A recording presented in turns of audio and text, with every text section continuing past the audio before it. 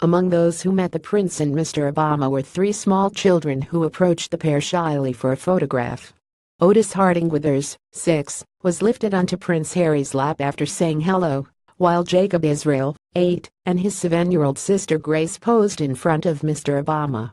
Jacob and Grace are the children of Jason Israel, who has served 3 tours in Afghanistan with the Canadian Forces and competed in the track events after suffering an operational stress injury. The emotional mother Amanda Israel said she had used the moment to thank Prince Harry for setting up the games. "I told him thank you for giving me my husband back," she said. "It was the first time we could share and say thank you to him. The fact Barack Obama was with him as well, incredible. Grace has been talking about him all week." Heather Harding, mother of Otis, said her son has simply walked over towards the prince just as he and Mr. Obama settled into their front row bleacher seats. "Harry asked me if it was okay and put him on his lap," she said. "He was as lovely as I thought he would be."